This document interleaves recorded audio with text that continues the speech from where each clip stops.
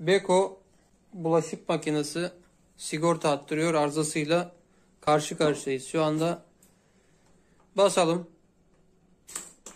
Evet, sigorta attı. Peki hangi sigorta attı ona bakalım, hemen bir gidelim. Sigortamız kaçak akım rölesi. Kaçak akım rölesi atmış. Demek ki bulaşık makinesinde bir kaçak var. Bu kaçağın neden olduğunu bulacağız. Evet, makineyi geriye doğru yatırdım. Geriye doğru yatırdıktan sonra sular aktı. O suları temizledik. Şimdi altta 2 tane vidası var. Şu sağda ve solda. Bu 2 vidayı açıp bu kapağı aşağı indireceğiz. Soruna bakacağız neden olduğunu.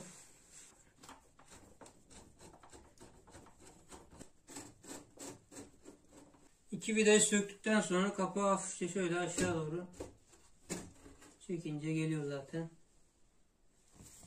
Şimdi kapağımızı açtık. Burada bir emniyet şamandırası var. Bu emniyet şamandırasını sökmek için şuradaki tırnağı yukarı kaldırıyorum ve ileriye doğru itiyorum. Evet, emniyet şamandırasını söktük. Daha da aşağı inebilecek böylelikle kapağımız. Tam dümdüz aşağı indi. Bu arada yardım almak gerekir. Makine kayıp gelebilir. Dikkatli olmak gerek. Arızamızı bulduk. Arızamızı nasıl bulduk? Şöyle topraklama ucunu çıkardım. Çünkü kaçak akım rölesini topraklama ucu attırır. Topraklama ucu çıktığı zaman şuradaki parazit kondansatörün yanından çıkardığınızda sigorta atmaz. Eğer çok önemli bir şey yoksa atmaz. Fakat bizde yine sigorta attı. Nasıl attı onu size söyleyeyim. Ben bunu çıkardım. Daha sonradan çalıştırma düğmesine bastım. Pompa motoru çalıştı. Daha sonra su alma için ventili var. Ventil çalıştı. Çok fazla su aldırmak istemedim. Hemen ne olduğunu görmek için makineyi durdurma düğmesine bastım. Bir tık ilerlettim. Bir tık ilerlettikten sonra tekrar açma kapama düğmesine bastım. Bastığımda bu motor dönmedi arkadaşlar. Bu motor çalışmadı. Ve ses çıkardı. Farklı bir ses. Nasıl diyeyim? Şöyle dın diye bir ses çıkarıyor. Dın yapar. Ve ardından 3-4 saniye sonra sigorta attı. Arızamız bundan. Motoru sökmek için şurada bir kelepçe var. Üstte görüyorsunuz. Şurada da bir kelepçe var. Bu iki kelepçeyi söktüğüm zaman hortumlarla olan ilişkisi kesilecek. Ve böylelikle ön tarafta herhangi bir bağlantısı kalmayacak. Arka tarafta civatası var. Onu sökeceğiz bir de. Bu şekilde makinenin motorunu söküp tamir etmeye çalışacağız. Tamir edemezsek de değiştireceğiz.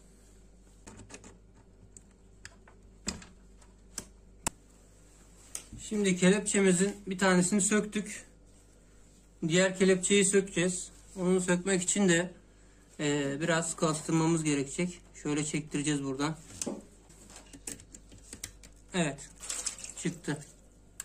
Şuradaki hortumu da sökelim. Evet. Motorun bağlantılarını sökmüş olduk. Öndeki. Şimdi arkadaki vidasını söküp motoru yerinden çıkartacağız.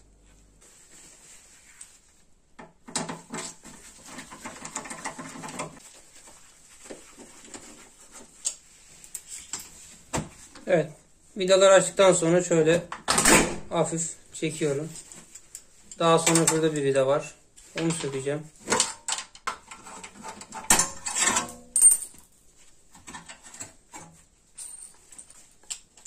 Şurada bir vida var. Onu sökelim.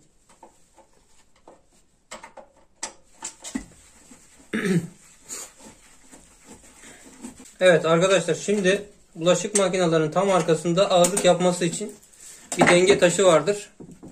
Bulaşık makinesine ağırlık yapar. Bu taşı çıkartmamız gerekir buradan.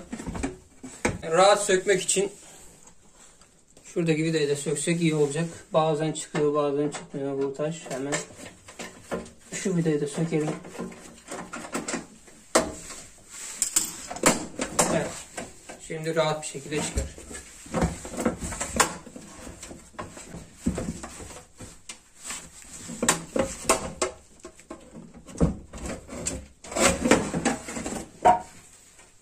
Evet, taşımızı çıkarttık. Motorun arka tarafı burası. Arka tarafında bakın şurada bir saç var. Bu saç makinenin yan demir direğine bağlı. Şurada 2 vidası var. O 2 vidayı sökeceğiz. Bu vidalar yıldız alyan olarak geçer. Şöyle civataları söktük. Evet, motorumuzu artık çıkartabiliyoruz. Kablo bağlantıları var fakat onları şimdi sökmeyeceğim.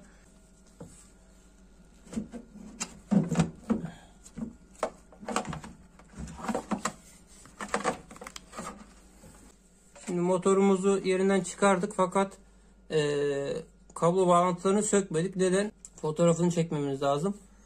Şu iç taraftakiler zaten kapasitöre gidiyor. Şu dışarıdakiler de elektrik girişi. Hemen şurada tırnağı var pabucun. Söküyorum. Ve buradaki kabloyu söküyoruz. Bir de burada topraklama kablosu var. Onu da aynı şekilde tırnağına basarak çekeceğiz. Şöyle aldık. Bu kadar. Motorun bağlantıları bu kadar. Şimdi motorumuzu sökmüş bulunmaktayız. Evet, bulaşık makinesinin motorunu söktük. Gördüğünüz gibi bir motoru var. Buradan su akıtmıştı ve sigorta attırıyordu. Ayrıca da motor çalışmıyor. Bir dınlama sesi geliyor fakat çalışmıyor. Bakacağız, bir tamir edebilirsek etmeye çalışacağız. Edemezsek yenisini takacağız. Motoru tamir etmeyi denedik fakat işi biraz uzun. O yüzden elimizde çıkma bir motor vardı. Onu takacağız.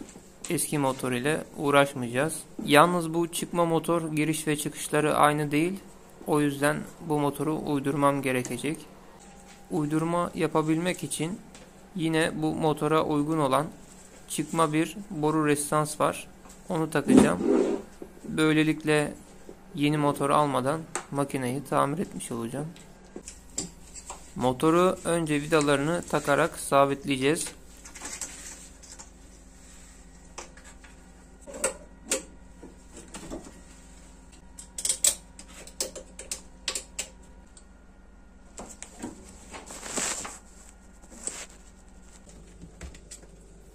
Söktüğüm hortumları takarak işleme devam ediyorum.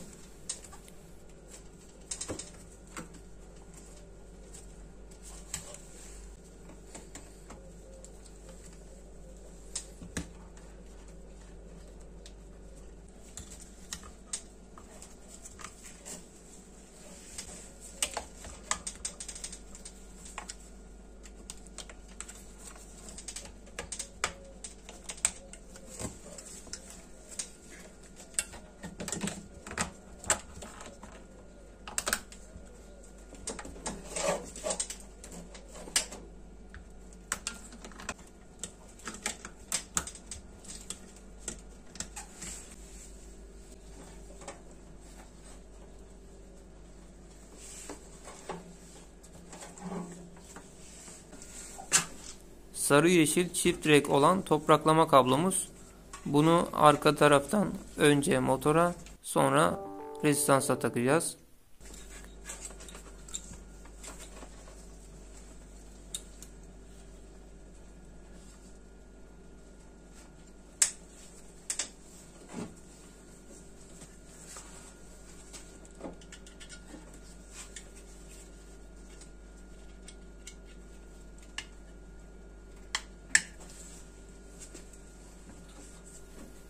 Parazit kondansörün yanında da bir yer var. Bir tanesi de oraya takılıyor.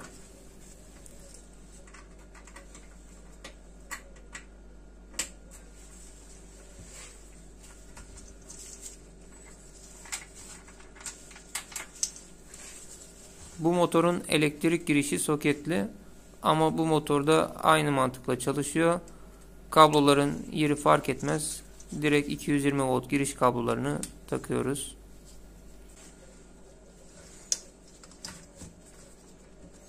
Buradaki ince hortumu ise emniyet şamandırasına takıyoruz.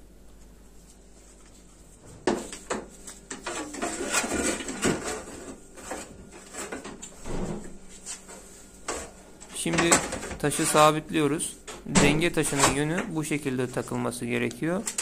Başka yönde takılmaz. Bilginiz olsun.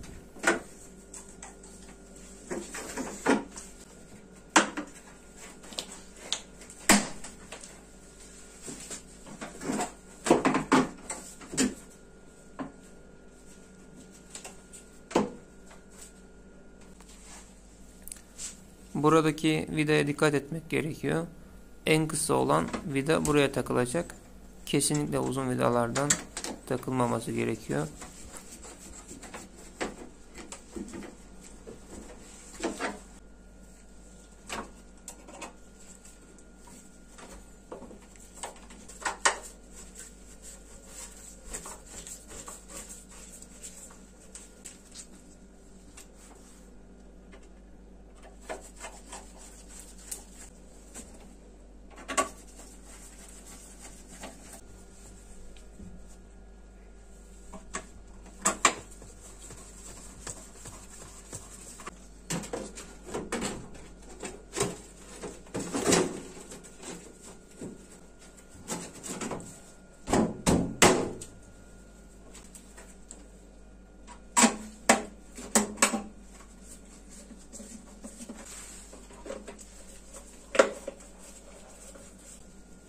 Son olarak da emniyet şamandırasını bu şekilde takıyoruz.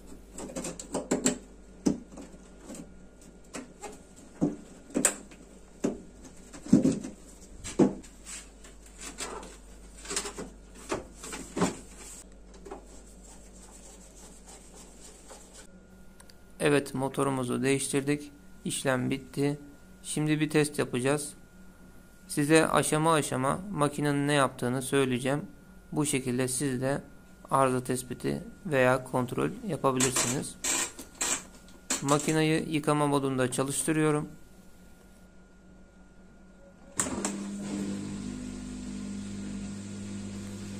Bulaşık makineleri ilk çalıştırmada önce içinde su kalması ihtimaline karşı ortalama 30 saniye kadar su boşaltma modunda çalışırlar. Daha sonra su almaya başlarlar. Şu anda su boşaltıyor.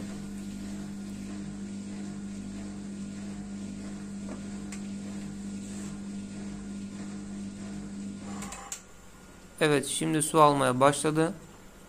Bu su alma süresi makineden makineye değişir. Mekanik switch olan makinalarda farklı, elektronik sayaç olan makinalarda ise farklı olabilir. Örneğin bu makinede su alma sesi duyuluyor. Fakat diğerlerinde duyulmayabilir. Kulağınızı dayayınca ancak duyarsınız. Ortalama 1,5 dakika kadar bu su alma sürer diyebiliriz.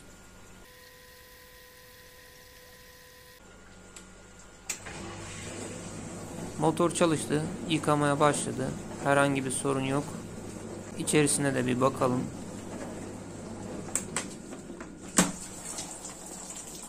Evet, gayet güzel çalışıyor. Watt değerini de size göstereyim. Şu an ısıtıcı devrede değil. Ortalama 90 Watt güç tüketimi var. Isıtıcının devreye girmesini beklemeyeceğim. Hemen programı ilerletip ısıtıcıyla kontrol edeceğim. Biraz daha ilerletmem gerekiyor. Evet, 1790 Watt civarı bir güç tüketimi var. Şu an ısıtıcı devrede, onda da herhangi bir sorun yok. Bu tür videoları paylaşmaya devam edeceğiz. Sorunuz olursa mutlaka yorumlar kısmından yazın. Kanalımıza abone olarak bu tür makinelerin nasıl tamir edildiğini ve daha fazlasını öğrenebilirsiniz. Hoşça kalın.